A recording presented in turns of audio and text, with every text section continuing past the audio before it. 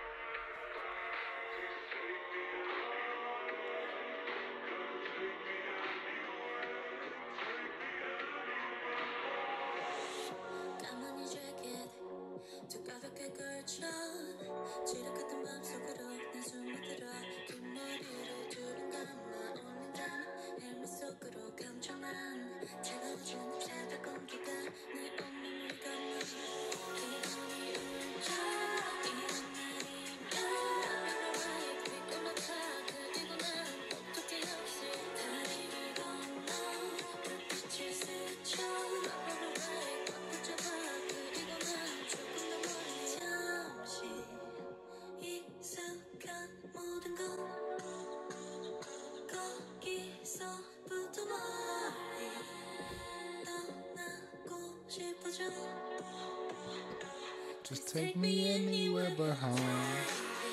Hey, hey.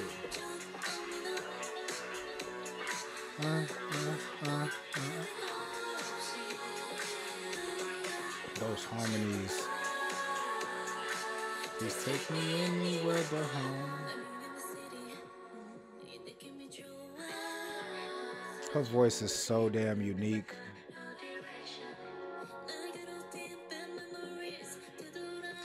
She has this babyish tone in her voice, but in a mature way. It's so crazy. And then, like I said, she has that opera-ish R&B. She just has a blend of like aesthetics that should not be in one vocal tone at all. And it just makes her that much more stand out-ish as a vocalist and a singer. She's truly incredible. The video itself gives me the vibes of the song. A lot of fast moving. She's moving around. She's on the go type of thing. That's the vibe.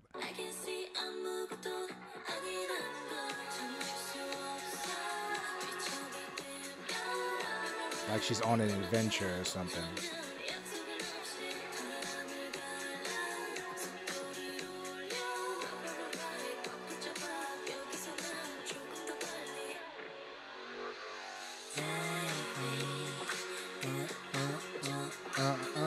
Hey, hey.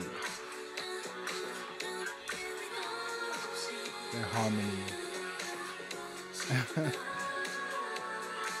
Just take me anywhere but home. Take me anywhere. Take me anywhere.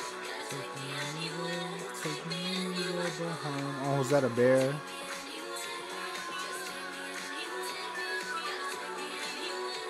Why is she looking at me like that?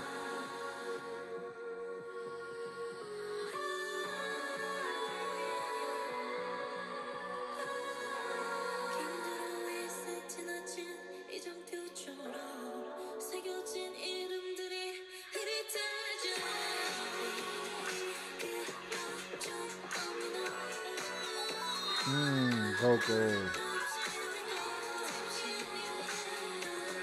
Anywhere, anywhere, yeah. Just take me anywhere but home. Take me anywhere. Just take me anywhere. Gotta take me anywhere. Take me anywhere but home. Take me anywhere. Just take me anywhere. Take me anywhere. Take me anywhere but home. The bear. I love her so much. So that was Seulgi with Anywhere But Home special film. Um, Again, I heard the song, so I like know the ad libs and everything. But I love how they did the video. Again, even this pan out of the entire town, it just has that vibe of you're on the go, you're on the move, you're on an adventure. So I like how they shot it. She looked amazing as always. I saw her post this stuff on her Instagram, but I didn't know that this was from the video. These outfits and stuff like that. But I should have known. But yeah, I think she has immense potential to be a super, super special soloist. Obviously, I love Red Velvet. They're one of my favorite girl groups. I think that no other girl group and other group other than EXO is doing R&B like the EXO and Shiny can do R&B like them, in my opinion. But at the same time, I would love to see them be able to do their own individual endeavors as well. And with Seulgi, I think that that's heavy on a solo career. I think that she could really be one of the most standout soloists in the industry. She just has all of those types of vibes. All of the collabs that she's done with different people, from the Wild Thing with Soyeon, Shinbi, and Chung Ha, and the collab stage with Taemin. Collab stage with Sunmi. I just feel like she's shown so many flashes even before her solo debut of how talented she could be on her own. And so I hope that she continues to get opportunities along with Red Velvet, but still get her own opportunities to do another album, more songs, more collabs. The songs that she collabed on, she was a feature song with Bam Bam. She just has not missed and things that she's jumped into, and I hope that she continues to get those same opportunities as well. So before you all go, make sure you all like, comment, subscribe, turn your post notifications on. Got a lot of stuff coming your way. And yeah, till next time.